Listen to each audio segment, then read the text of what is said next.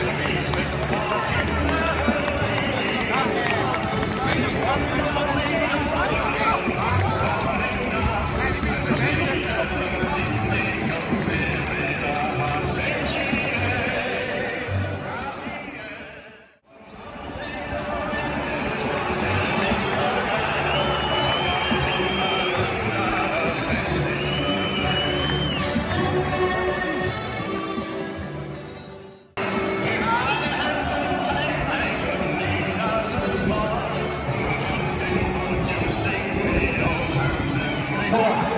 Right behind your favourites. This is Tynecastle. Let's make some noise. Hey! And Ryan Kent blazes over, and that should have been 1-0 Rangers, but he's tanked it into the family stand. Let off. Oh!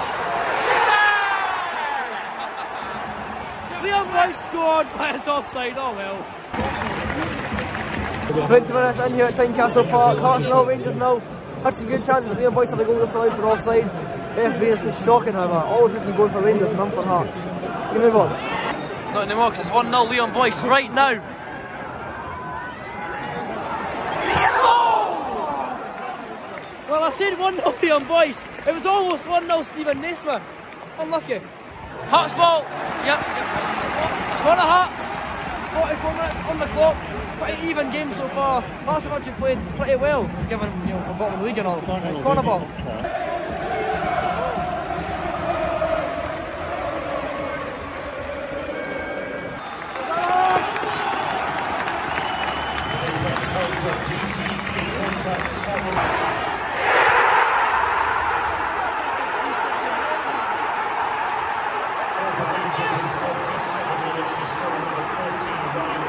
Second half was barely a minute old, and Ryan Kent fired it into the top corner to give Rangers the lead.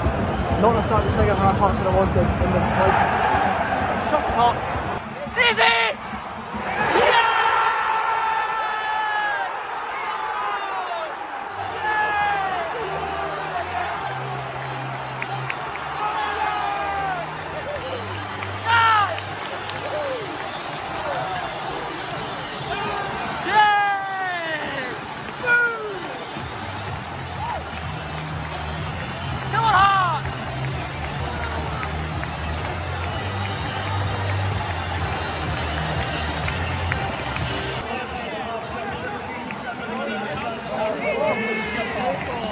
some noise for number 14, Stephen. Make some noise for number 9, Connor Washington.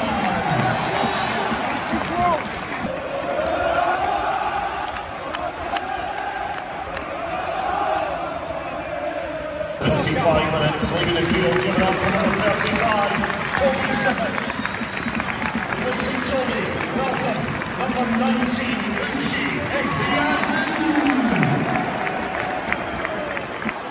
Oh! Attack! Oh! Off the lane! Oh, Washington almost scored. Jesus.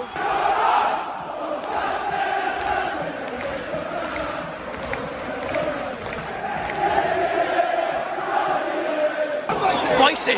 Boyce! Boyce!